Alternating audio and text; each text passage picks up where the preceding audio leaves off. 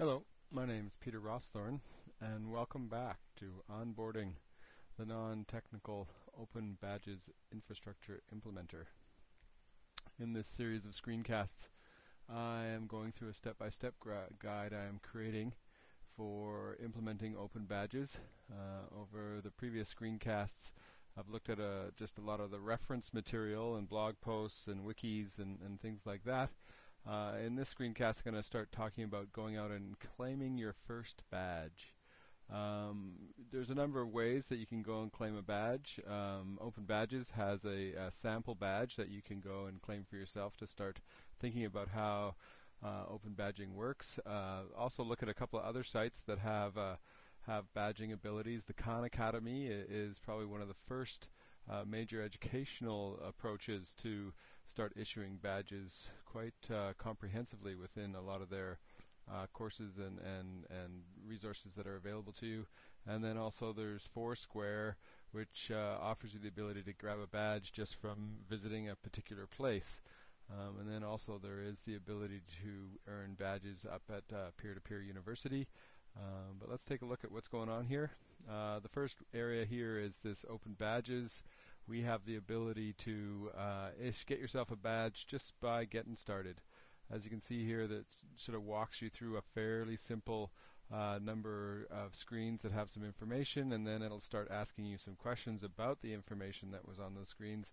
And when you finish up, you will be issued a badge that you can go and claim and put in your backpack for display.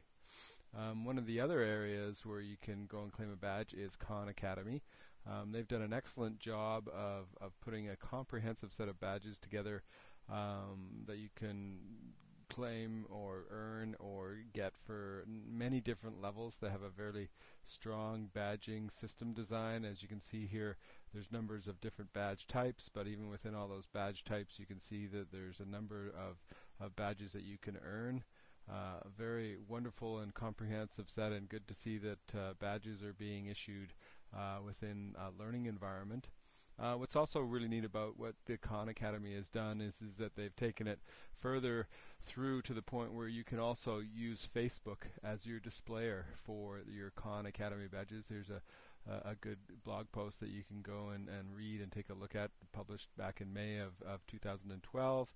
As you can see here, they have a screen widget that will go on your timeline and display the badges that you have earned.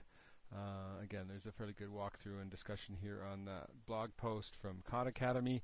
I think the main point here is that here's an example of an area of learning where they're issuing badges and you really using a badging approach that's working quite well. You could also go and earn a badge with Foursquare.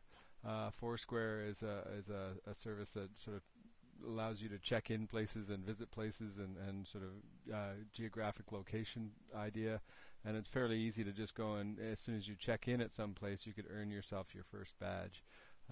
Foursquare is doing some interesting stuff, so sometimes they actually also have badges for challenges where if you're the first, or if you go and visit this particular spot geographically on the planet, like you go to the Parthenon in Athens or you go to some of the pyramids in Egypt or something, you can also go and claim a badge for a particular location.